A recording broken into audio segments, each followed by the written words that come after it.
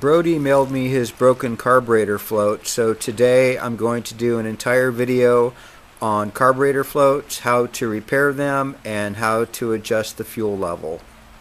So regardless of the brand or type of carburetor, inside the fuel bowl they all have a float that controls the level of gas that's available in the carburetor. So a properly working and adjusted float will operate the valve and ensure the correct amount of gasoline goes in the float bowl.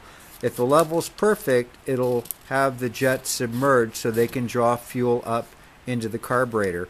If the level's too low, the jets won't be able to get any fuel, and if the level's too high, it'll just overflow and go out on the ground.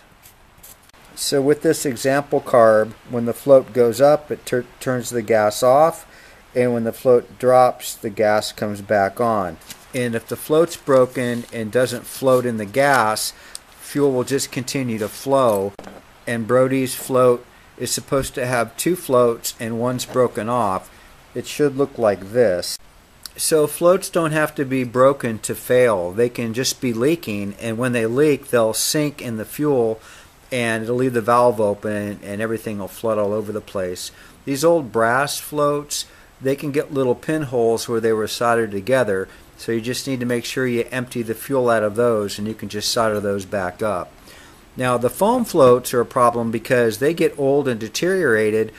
The foam soaks with gasoline and then they sink, causing problems, and unfortunately these you just have to replace. On the plastic floats, they have a seam where they're molded together, and sometimes that can crack or get holes in it. But these are cheap and easy to fix. You just fill it with some Nickeltown Customs putty or some epoxy and then reinstall it back in the carb after you checked it in some water. It's important to check and make sure there's no air bubbles. And I'm not sure what Harley-Davidson floats are made out of, but they get saturated fairly easily. They don't last a long time. And once you have a good float, like on my sample carburetor here, you need to set the level correctly, turn it upside down, and measure the number of millimeters and make sure that matches what's in the book. Usually it's between the gasket surface and the top of the float. And some companies also have gauges, so you just put that on your carb and make sure that it lines up with the top of the float. And if the float's too high or too low, you just bend the tab and then you can adjust it up and down because the tab actually rests on the needle valve. So for Brody's broken float, I'm not going to just replace the second float on this side that's missing. I'm going to remove the old float and install a brand new set of floats. And always recycle your old brass parts. Perfect. I need to cut this float material down to the correct width of the stock float.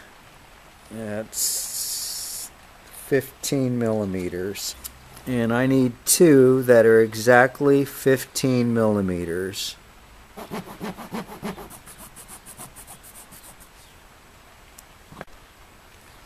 Badass. And I always use pure brass float screws.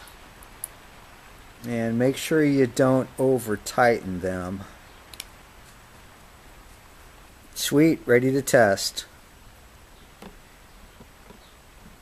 Make sure you adjust them to the proper height when you put them in your carb.